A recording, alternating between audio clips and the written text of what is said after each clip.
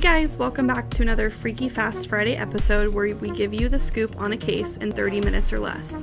So sit back, make yourself a drink or a cup of tea, and join us for this week's episode.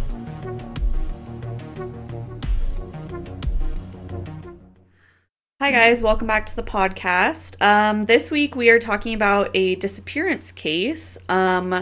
Phoenix Coldon. Phoenix was a 23-year-old woman from Spanish Lake, Missouri, who went missing on Sunday, December 18th, 2011. She left her parents' home in her black 1998 Chevy Blazer around 3 p.m. After they had returned from church, and she never came back. I found Phoenix's case. I was looking on like Reddit threads of like unsolved disappearances and stuff, and this is a pretty well-known one. Well, it wasn't originally because it wasn't really popular until they made an Oxygen special about it. And then it kind of blew up, and then everyone knew about it, and it was kind of like this common household name. And like the podcast Vanished. Or it's called The Vanished. So not Up and Vanished. That's a different one. Yeah. It's called The Vanished. They did like a podcast on this. But at the time, like, it didn't get as much popularity as it should have, I feel like. And I mean, let's be honest, it was because she was a black woman. Yeah. But her parents actually like were really like adamant in comparing it to Natalie Holloway. Anyway, she was on national news, like, the day she went missing.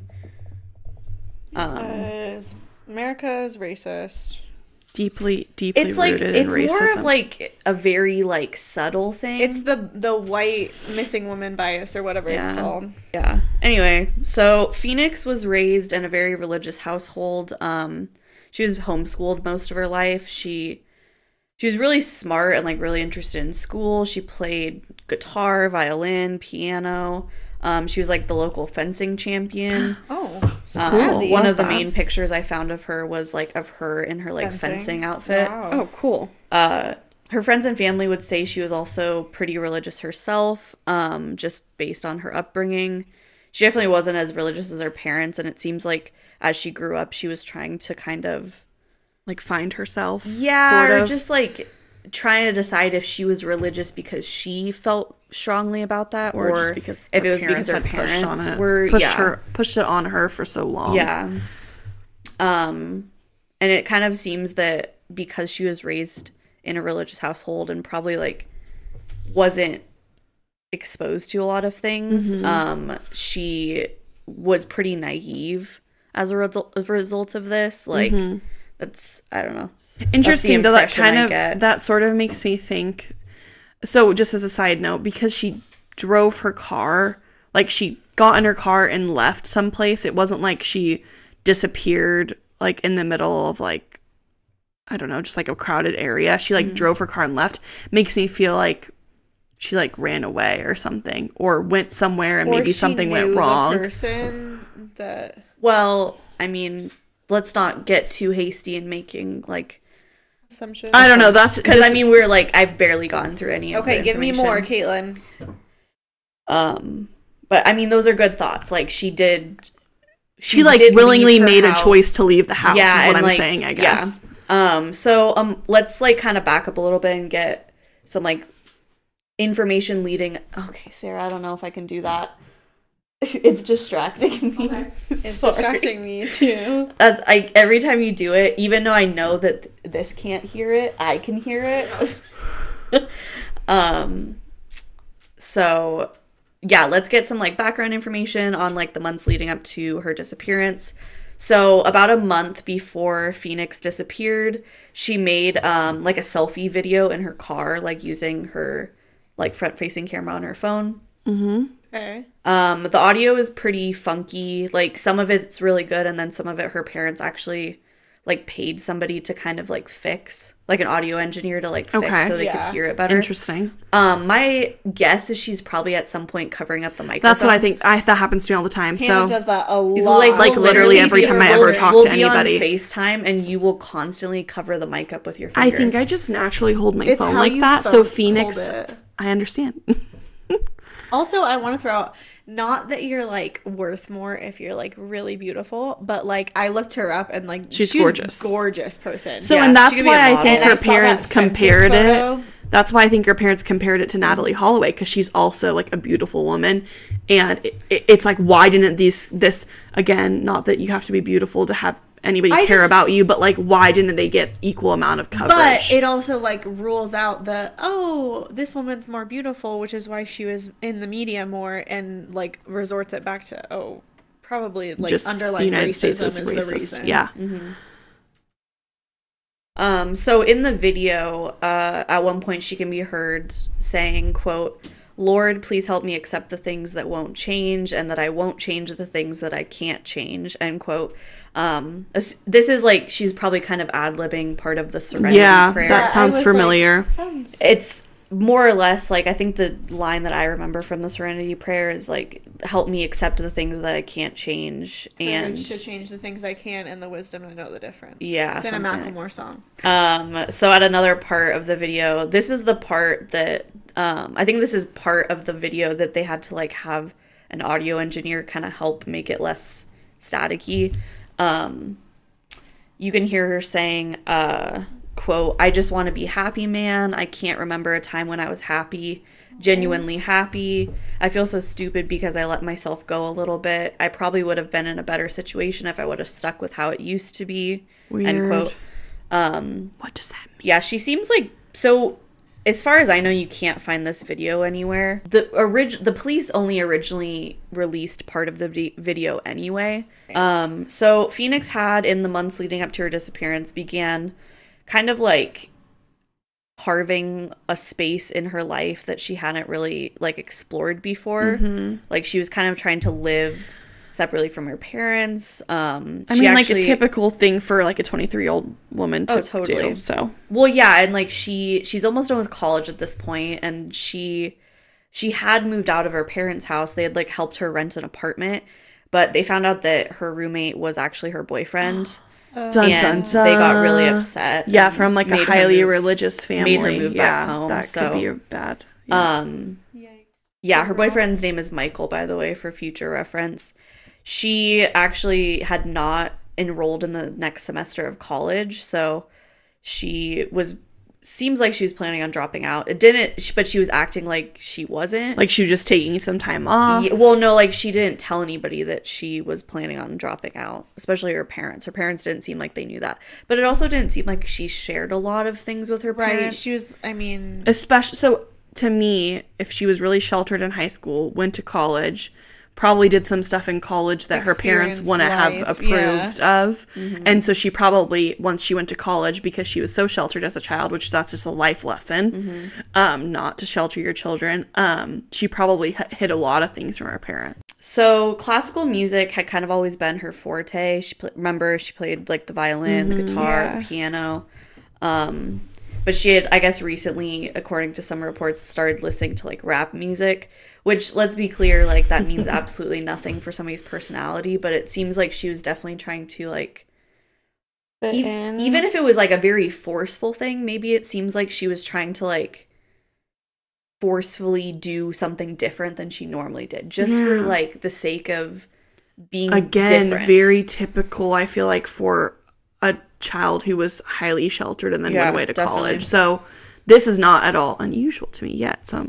So Phoenix's friend Akira Hogan said that she had started carrying a knife for self-defense, and she had been arguing with her parents a lot more than she was normally, basically from the time that they made her move back home, because they found out she was like, that's kind of, because it's my understanding she was very polite and like well-mannered when it came to like doing what her parents wanted her to do. But not she never really case. Like fought it before. Yeah, and her friend Akira said that she kind of had started like rebelling a little bit more than normal. I mean, as much as you can technically rebel as a 23-year-old woman, like she also told her friend Akira that she thought quote, something was out to get her. She did say something. That's what Akira relayed to like investigators. Yeah, I think this was an Oxygen interview that I was reading. Something. The knife in question was not found in her belongings in her car that they found abandoned. But if she really was concerned about like something coming after her, she probably had it in like she a would pocket, take the knife with her, right? She wouldn't leave it in the car if she had a choice. On December 18th, the Coldon family had just gone back from church when Phoenix went out to her car and just kind of like sat there. I guess her mother, Goldia, said that she would do this when she was talking on the phone sometimes. Yeah. Because she kind of just like, she didn't want people listening through the walls, I guess. It seemed like she had started to be a lot more private of a person. Mm-hmm. But still, like, her mother was like, she did it pretty often. Like, it wasn't super alarming for her to do that. Or unique to this specific night. Yeah, and like she remembers it, but it like had become like a sort of regular thing for her to do. So around 2:20 p.m., they had just gone home from work, or they had gone home from church, and her Phoenix's father, Lawrence, said that she left the driveway in her car, and he assumed she was going to like a friend's or the convenience store because she didn't really say anything, so he assumed she'd be like right back. Yeah. Hours later, her car was found in East St. Louis. This is around 25 minutes from her home. This is actually a really rough part of St. Louis, and her, I think you say St. Louis. It should be Louis. I think Missourians say St. Louis. Yeah, they do. Louis. Yeah. Anyway, this is a pretty like rough part of the city, and her parents like truly had no idea like who or what she would have been in that part of the city for. Yeah. Because they lived in like a suburb type. Well, and that point, that kind of rules out what her father was saying about going to a friend's house or a convenience store, because why would she have driven 25 minutes from home to go to a convenience store? And also, why would she have a friend in that area? Well, yeah, exactly. Mm-hmm. So her car was discovered around 5:27 p.m. And was impounded at 6:23. That's like what the recorded times were. Mm-hmm. Initially, the police said that it was still running. I can't actually find if this was true or not. I feel like that's like a big thing if it was still running. Yeah. That would totally like... There was, for whatever reason, on this like one detail conflicting reports on that, but... I don't know. So because the car was impounded in Illinois, so real quick, I didn't know this when I was researching this case, so in case people aren't from this area, so East St. Louis is in Illinois. And St. Louis is in Missouri. It's kind of like a similar like Kansas City, Missouri, Kansas City. Okay, fair point. Missouri apparently likes to do that. That's it's like it's kind of a similar situation. Like you drive across the border and you're in a place same called city, but not. Kind of. East St. Louis is like its own separate city, I'm pretty sure. Yeah. Anyway, so because it was impounded in a completely different state from where she had gone missing, from where like a missing persons report was, but they probably like weren't looking for her car in a different state, you know? Right. Plus there's not a lot of cohesiveness across state lines in the US. We're not known for that. Yeah, there's definitely not, which seems interesting because where we live so close to the Idaho border that you would almost have to be like looking in both states because it's such a big possibility to cross state lines. And it sounds like the same thing happened with her. Yeah. So the Missouri police did eventually connect it to Phoenix, the 1998 Chevy Blazer. They discovered that her glasses, purse, shoes, ID, and a cell phone bill were inside the vehicle. The cell phone bill had been sent to collections. Long story short, she had a second cell phone that she was using, that she was paying for by herself.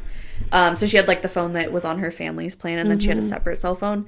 And apparently it's because she was using it to communicate with a man named Mike. And I guess she was doing this so that like no one would find out. Well, yeah, basically. Or like, and she would never even get caught. Okay, well, that would explain why she's in a completely different city if she was trying to see her man. Yeah, well, her so second man. The weird thing is like people don't know a lot about this Mike guy. Like a lot of her friends that are willing to talk to the police don't know who this is. Interesting. Red flag, honestly, right there.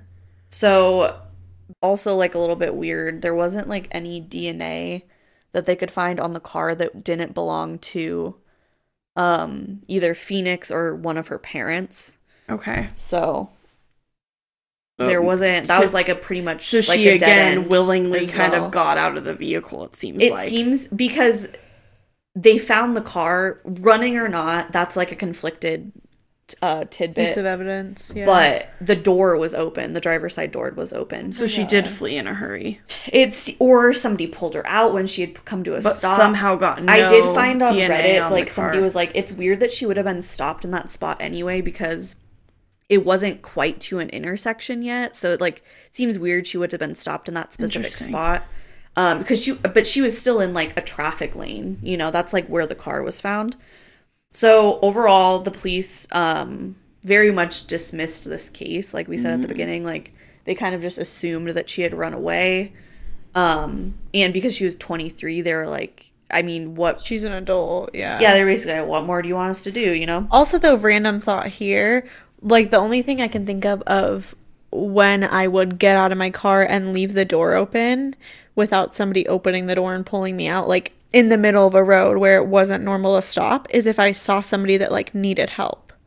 Yeah, so I have a theory later that I'll mention. I'm gonna wait on it. Okay.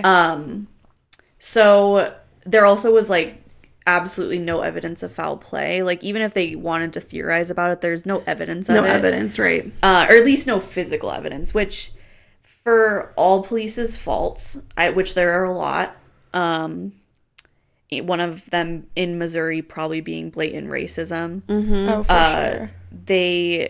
There wasn't a lot of physical evidence, so I just lose my train of thought. So there wasn't, like, a lot that they could do, basically, without any, like, physical stuff. I think the point you're trying to make is that police officers won't do anything without physical evidence. Yeah, which is kind of a good thing, but, like, also in cases like this, it's like, gosh darn, I wish there was evidence. Well, and, like, I wish they could do something. Phoenix's family, like, their whole point was, like, if she was white, they probably would have, like, dragged out the dogs that day to look for her body, you know? So, and like I said, they compared her case to Natalie Holloway's. And I think it was weird that they kind of just assumed that she had just kind of left on her own accord. They had just assumed that she, like... I mean, it is, so... And it's nobody, like, runs away without... Or, like, her shoes were in the car. Well, so that's the thing. Purse was in the car. My Even thing if is she wasn't planning on taking her phone... She might have left the house, like, planning to run away, but then maybe something happened, because the fact that the door was open, meaning that she left in a hurry, she left all of her belongings behind. Yeah. Like, to me, that's either, like, someone pulled her out of the car, or she didn't want anyone to find her, and she was okay with, like, leaving all that behind, and she was just gonna go on and start a new life kind of thing. Yeah. That would be my only other thought. Which it did seem like she was kind of in, like, this internal turmoil with, like, where her life was, and if she wanted to be she in was that definitely position. at, like, a turning point in her, like, life as far as, like, what she wanted to do, and was she going to do things to make her parents happy or to make her happy, or... So her parents spent their entire life savings looking for her on several different things. There was one... At one point, they spent, like, $50,000 on something that turned out to be a hoax. Like, somebody claiming they had information, and they didn't. And they actually ended up losing their home. It seems like they kind of have accepted it as, like, we would have lost everything if it meant that if we could have found her. Yeah, they were very passionate about finding her.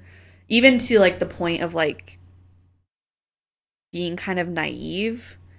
Like, in thinking that she's still alive. Right, honestly. like, having too much hope, honestly. Well, and it seems like they either genuinely didn't know that their daughter was, like, in turmoil, in internal turmoil, or they didn't genuinely think that, and they're kind of trying to, like, put on this picture of, like, oh yeah, we had, like, a perfect life. What are you talking about? Like, there's no way she would have run away. Like, that doesn't make any sense. She was so happy, you know? Yeah. Some people think it's the latter. Like, they're kind of putting on a front about that, which obviously wouldn't be helpful at all for a case. No, not for the case, but for their, like, to save face, basically. Yeah.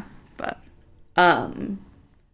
So it became pretty obvious even if her parents kind of were trying to pretend it wasn't, that Phoenix kind of had started to live like a double life. Mm-hmm. So she was still going to church with her parents. She was living with her parents. She, as far as they could tell, was being like a good Christian girl, you know? Like how she was raised. But, right? I mean, she appeared to have 2 boyfriends at the time of her disappearance.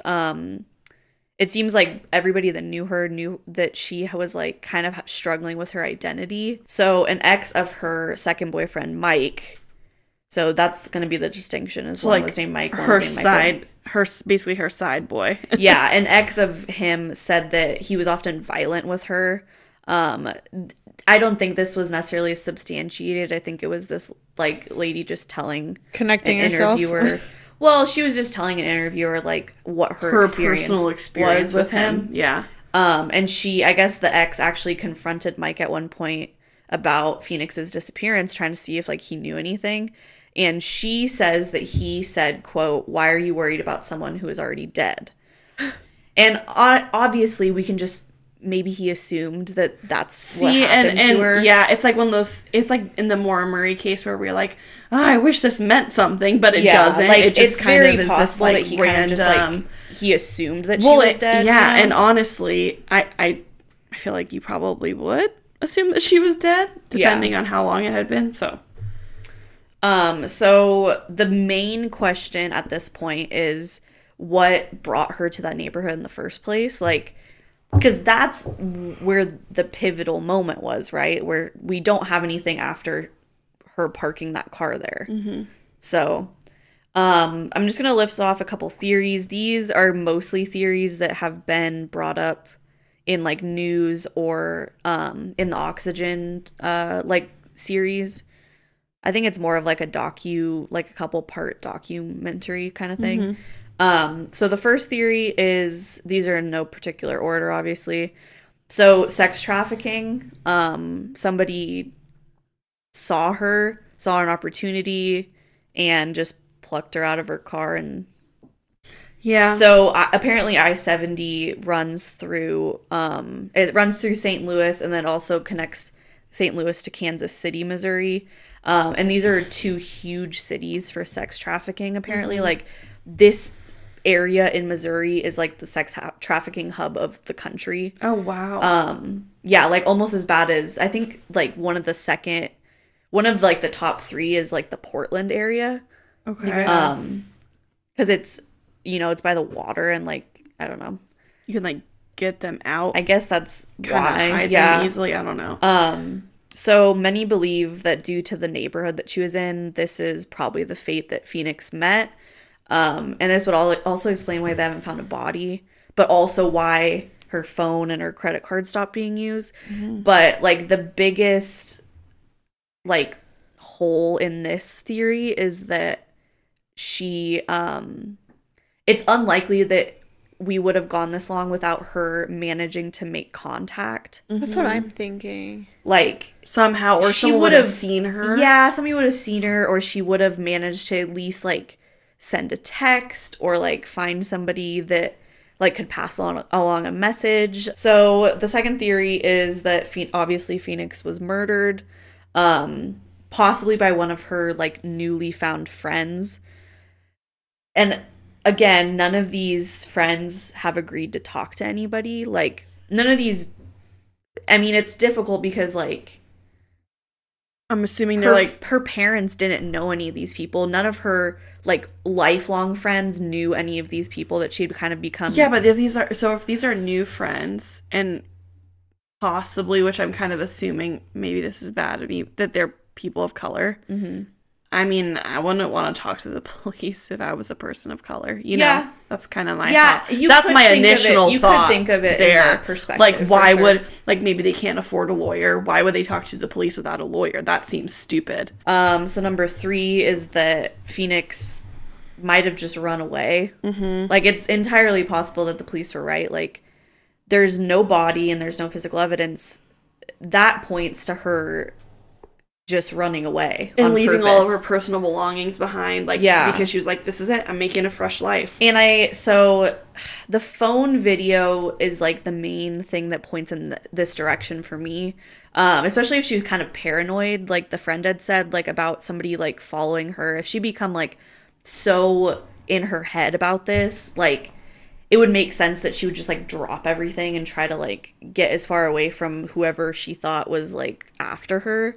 Some private investigating has revealed that Phoenix had 2 birth certificates. One was under her like legal name Coldon, sorry. And the other one was with her mother's maiden name Reeves. I believe there's like a good explanation for this. I'm pretty sure it's because she like had one when her father like legally adopted her. But I mean, some people think like maybe she's living under the name Phoenix Reeves. Like the things that people have pointed out about this case that should have sparked a lot bigger of an investigation is, one, if the car was still running, this seems like a pretty big red flag. Mm-hmm. I did find though that apparently this is like a pretty common practice with people who like carjack cars. They'll like, if they're trying to like drop the car and not have anybody suspicious about it, they'll like leave it running, because people are like, if you see a car sitting there running, you're not usually, even if it's in the middle of the lane, sometimes like you'd be like, oh, maybe they're gonna come right back. You'd like be more likely to ignore it than call it in. And also, I mean, her purse was in there. I don't know why they didn't think that was weird that there was like a bunch of belongings inside the car. Yeah, especially if her car was running and like all of her stuff was in there. Like, my first thought would be someone grabbed her and pulled her out of there. The original, like, lack of interest in the car was because of where it was. Like, unfortunately. It was in a bad neighborhood. Like, I think maybe, like... Maybe it happened all the time. Well, and not to mention they probably impounded so many cars from this area, like, all the time, so... They didn't think anything special. I also kind of have a big problem with her... Like, neither of her boyfriends seem like they have given a lot up to the police. Like, and you know what they say, it's always the boyfriend, and when you have 2... It's weird because, like, nobody seems that concerned with where she is other than her parents and, like, her original like childhood friends. Almost as though, like, they know something that we don't. Like, they knew that she was going to run away. Oh, if we just don't talk, nobody's going to pry. Which, up to this point, has been true. Nobody has pried, so... Jealous ex-boyfriend. Or jealous boyfriend who got a side boy. Mm-hmm. I don't know what you call the male version of a side chick. A side dick? Oh. You could cut that out, please. Thank you. I don't want anyone to listen to this and be like, girl.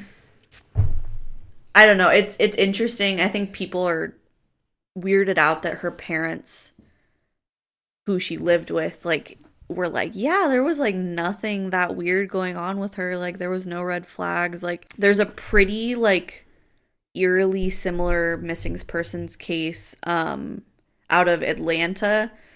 Stacey English, 36, went missing in Atlanta on December 27th, 2011. So this is like right after 9 days after Phoenix This did. Makes the sex trafficking and Stacey English was last seen with a friend from St. Louis. So the original suspect in the Stacey English case was Robert Kirk, who was a club promoter in St. Louis. Club promoter, red flag for sex trafficking shit. Yeah, so right there. He has been cleared of this, and English's body has been found. She died of, like, the official cause of death was exposure. She had like hypothermia. Stacey English was discovered January 23rd, so she'd been missing like a little less than a month at that point. Well, and if you look at a picture of Stacey English, she's a little bit older than Phoenix, but she's African American. She's African American. She's beautiful. Like super smiley. All the pictures you see of her, she has like this huge grin on her face. Like, the similarities are, I mean, their faces don't look super similar, but like But yeah, people are like, it's weird that he was cleared before they even found, because Robert Kirk was cleared before they even found Stacey English's body. Apparently he had an alibi, is my understanding. Which alibis can lie. And I mean, like, if we're going the sex trafficking route, which the club promoter thing does go that direction. Yeah, that's a huge red flag. If we're kind of going with that theory, those people have deep pockets to pay off police. Anyway, yeah, that kind of wraps up all we really know about Phoenix. This is obviously an unsolved disappearance. But yeah, anyway, that's our Freaky Fast Friday episode for this week, guys. As always, we appreciate you guys following along with us, supporting us, listening to the episodes. Make sure to check us out on Instagram at Who What Where Podcast.